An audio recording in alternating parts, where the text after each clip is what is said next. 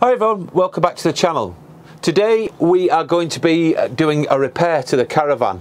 Now we understand that this can be quite a common fault on Swift Caravans, no matter whether you bought a Sprite or a top of the range.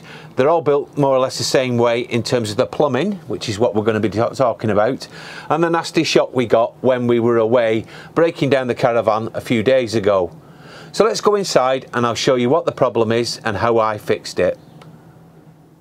So we were breaking down the Caravan a few days ago, as I said, outside, and Juliet went to pour, luckily, a small amount of water down the drain. Now I know what you're thinking it's come off the drain, but it didn't actually. It's actually the pipes inside. Let me show you what I mean. So the pipe you can see at the back of the cupboard there is the drain waste, and it goes all the way down and it connects into this flexi hose here. Now what happened, they became detached. Now I've temporarily put it back on, but I've got a better solution so that it will hold on permanently. So I'm going to show you that now, and I'll show you how you go about doing it. Okay, so to do this repair we need 2 hose clips, and I've been out and I've purchased a 22mm to 30mm actual hose clip. Now these will give me a little bit more flexibility when I'm sorting this little matter out. Now I've put down a flathead screwdriver, a crosshead screwdriver, and also I've put a little spanner or socket, and you can use any of those with these particular clips. They're quite handy. As you can see there, it's got a crosshead, a flathead, and also it's a nut shape as well. So you've got 3 ways in which to fit them.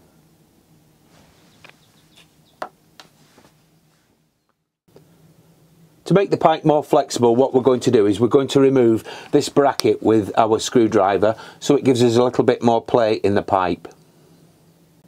Hope this is picking up on the camera, but the Jubilee clip is now in place.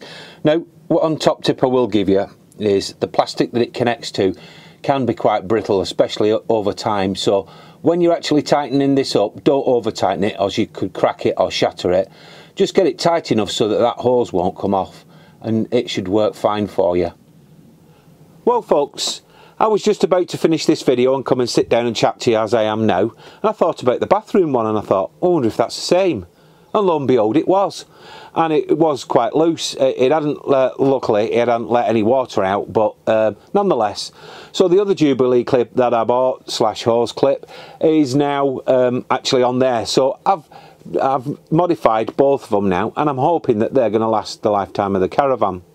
And it got me thinking. I thought, why do manufacturers do this? Shove an hose onto a plastic pipe and expect it to last. Bearing in mind these rattle, twist and go down the road, they're going to fall off.